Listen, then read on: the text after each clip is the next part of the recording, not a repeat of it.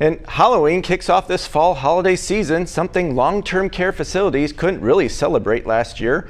But with the COVID-19 vaccine, this year is already off to a much better start. And News 19's Marcus Arsval learned how the booster shot is improving more than just immunity to the virus. But Marcus, is it improving morale? Yeah, medical professionals who've studied infectious diseases say that vaccines make symptoms much less severe for our vulnerable community inside those nursing home walls. Life inside Riverside Transitional Care is much different now that there's a COVID-19 vaccine. Very joyful. It's not Claudia's first time surviving a pandemic. I remember when the polio vaccination came about. Those who didn't get it are crippled today.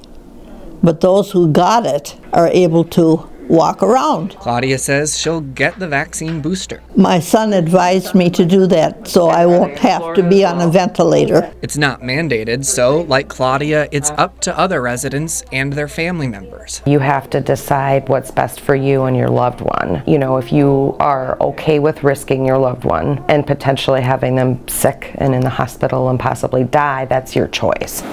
Anyone who enters the building who is not fully vaccinated brings with them the risk of bringing COVID into this facility. And so getting the third dose of the vaccine is just an added layer of protection for this most vulnerable population in our community. Dr. Cogbill says once we've reached herd immunity, the vaccine will become an annual, regular health practice, like the flu shot. Experts are predicting this will become endemic and we will not be getting 3 doses a year for the rest of our lives, most likely. A booster to minimize virus spread and battle the spread of misinformation. You know, I understand that people struggle with the idea of being controlled and with the idea of being told what to do, especially if they haven't been personally affected. You know, I hope that our community sees the importance of contributing to the greater good and of shortening this pandemic, and I hope that everyone understands that they have individual power to shorten this pandemic by getting the vaccine.